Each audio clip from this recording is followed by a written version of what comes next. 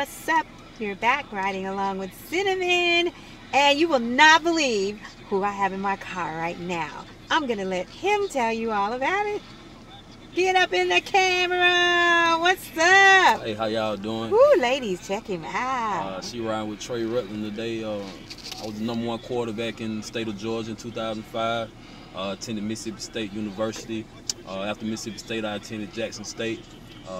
Ended up winning 3 championships in college. In college, 2 in football, 1 in baseball. Woo woo. And now we riding with Cinnamon today. She's taking me to my destination. All right. Oh my gosh. You said, but you're not playing now because you hurt your knee? Yeah, I hurt my knee, but you know, life goes on, and I've had the ability to share my knowledge with a lot of young kids in my area. Get to see a lot of them grow. A lot of them get to experience their dreams and get their parents out of situations that we grew up in, and I'm just happy to be living and giving back to the kids. Oh wow! So you started an organization for kids, or well, football? Yes, ma'am. Well, we have a big organization. A lot of my friends, my closest friends, we're coaches around the community. We share about 300 to 400 kids. Football, basketball, baseball season. We keep them year round. Try to keep them out of trouble and close to us as much as possible to see them grow and be productive citizens in the community. That's beautiful. What's some of the names of some of the organizations? Well, we're right here in the Atlanta area, so you know, you got Adams Park, you got Adamsville, you got Anderson Park, you got East City of East Point, College Park, Hapeville, and you got a lot of productive young men.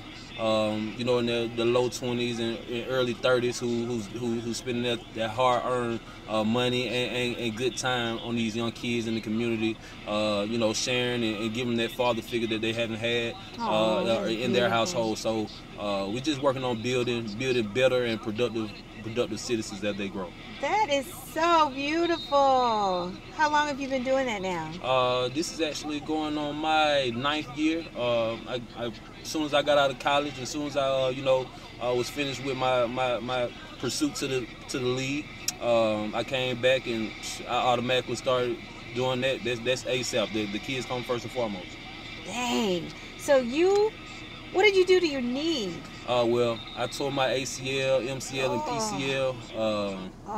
It was a damaging injury. If you guys remember the injury Adrian Peterson had, it was similar to that. I came back off the injury, but you know, once you injure yourself, you kind of damage goods a little bit. Yeah. You know, even though I came back strong, but I still play professional flag football. Michael Vick just came out with a new league, the AFFL. I'm pretty big in that league. I'm actually the top 3 quarterbacks in the nation in flag football right now. I play with the Young Bloods of Atlanta, man. YB, salute.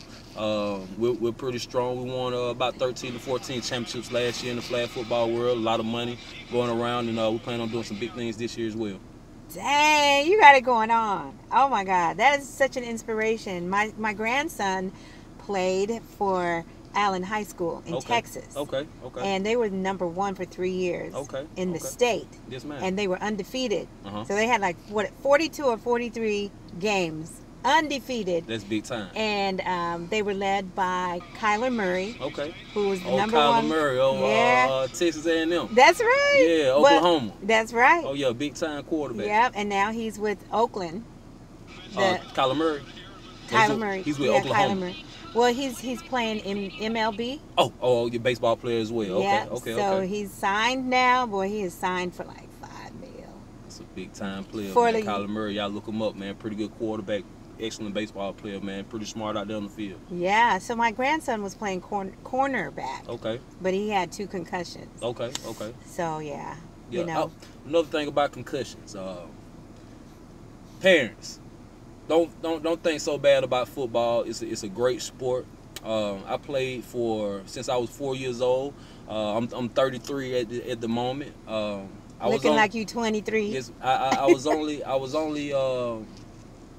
unfortunate enough. I had 1 concussion in my career, and it came from me taking off on the play and not playing that play full speed.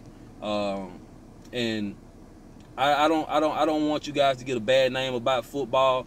if you training your kids to play hard, do things the right way, not take off, not do the wrong things out there, and be paying attention and play smart, I think football is a great sport. And the way we teaching things now, the heads up way, is we teaching them how to keep their head, take their head kind of out the game, and use their body more. And when I say that, a lot of kids like to don't know any better and just see it on TV, want to go tackle this kind of way and want to make the hard hit and using the crown of their head.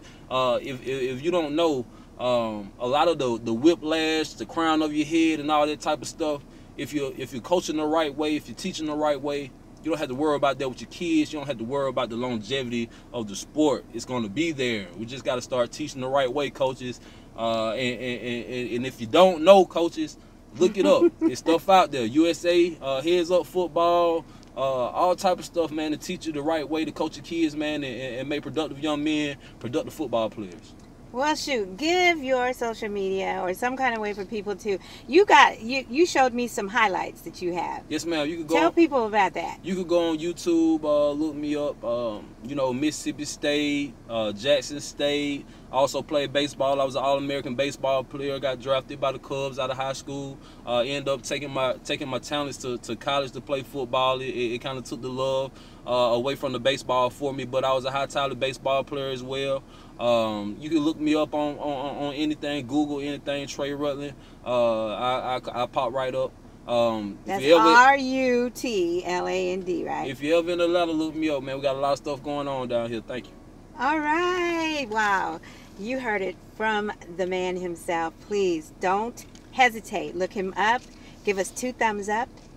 Peace and love to everybody. And don't forget to, you know what. Bye.